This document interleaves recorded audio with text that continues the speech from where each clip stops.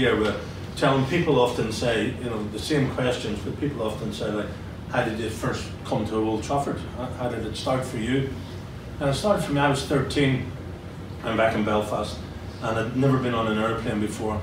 And Manchester United, Bob Bishop was a scout, a guy called Bob Bishop, he's obviously dead now, but he brought Bestie over, Sammy McElroy, Jimmy Nicholl, David McCreary, all the Northern Ireland boys, and invited me across. So got on a plane, first time ever on a Monday morning, very excited, taking off, and did through, got out down Manchester, first place, Old Trafford I came to, and the first two people I bumped into was Sir Matt Busby and Jimmy Murphy.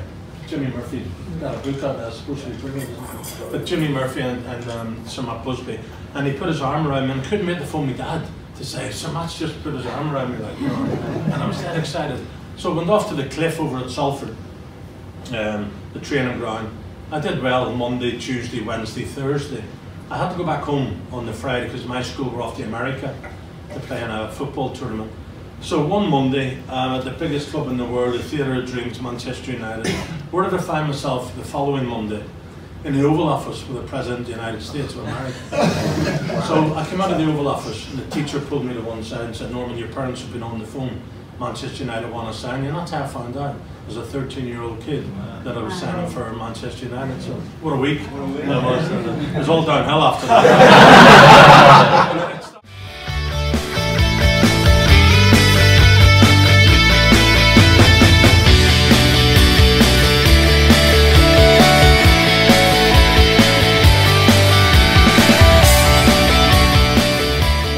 Here before and in the tunnel wait you to come out.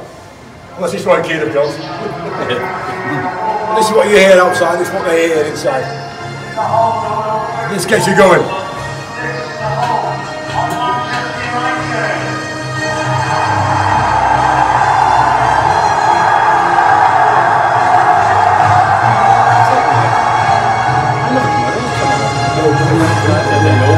So that's what we do, we start marching those walls of the ground.